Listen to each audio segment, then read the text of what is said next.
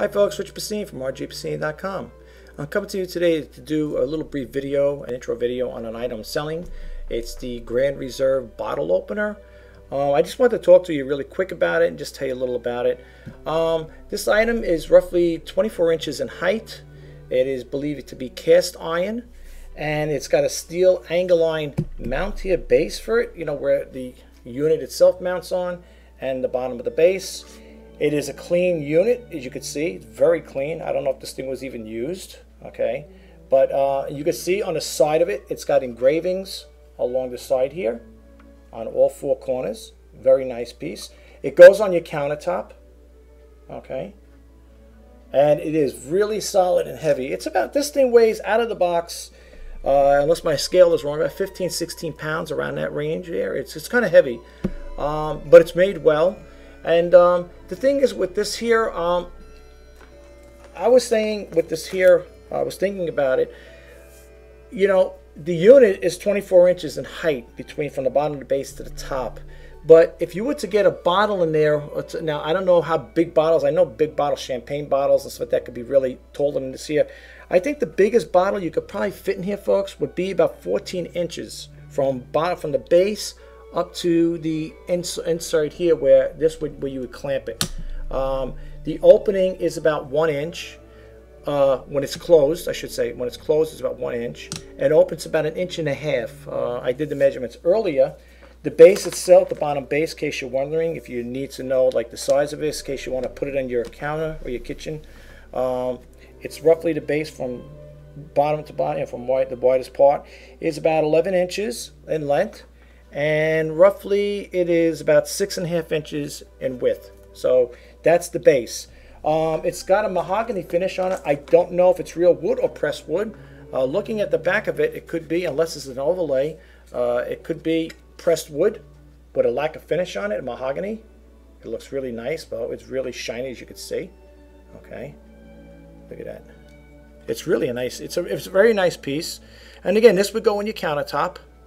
You see it's very glossy, and it is heavy. I mean, holding it up like this here, I mean, if you had to hold this thing for about 20 minutes, your arms would feel it. But it is nice. It's a nice piece of, you know, it's a compliment to nice kitchen countertop, I'll tell you that, or it'd be a nice conversational piece, you know. This here is angle line. It's very thick. I mean, you couldn't bend this thing if you wanted to. I mean, it's really a strong piece of metal. This, however, comes off, okay? Now, the purpose of it coming off, it might have been for shipping purposes. I don't know if you have a bigger bottle, let's say a bottle that's bigger than 14 inches from the base to the top where this mounts. You might be able to. I don't know. I wouldn't experiment with it. I'm not a wine drinker, or you know, I buy anything that has it's bottled liquor. I don't buy any of that stuff. You might be able to just, it'd be kind of heavy though, but you probably could maybe put this on top of the bottle, clamp it, and then just move it up and down, you know.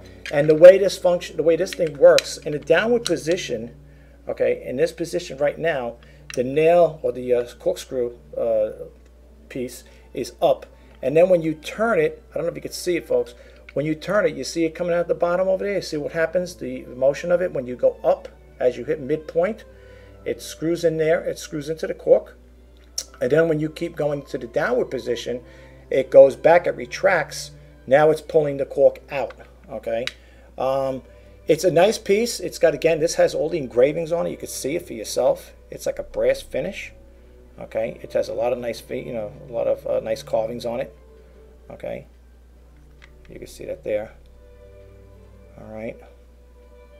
And again, I don't know, I guess they make it so maybe that's probably for shipping purposes. So when you get this here, you would just connect it up here like this with the wing nut screw here. You just tighten it up, and that ain't going anywhere. I mean, once that locks in, it's locked in. Seriously.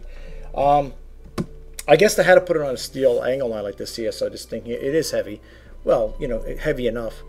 I guess you could use it on a thin piece of metal. It probably eventually, you know, warp it, teeter it, whatever. I don't know, but they did it like that for a reason. So, but it is made well. If you have any questions about this item, folks, please contact me at rjpasini@verizon.net.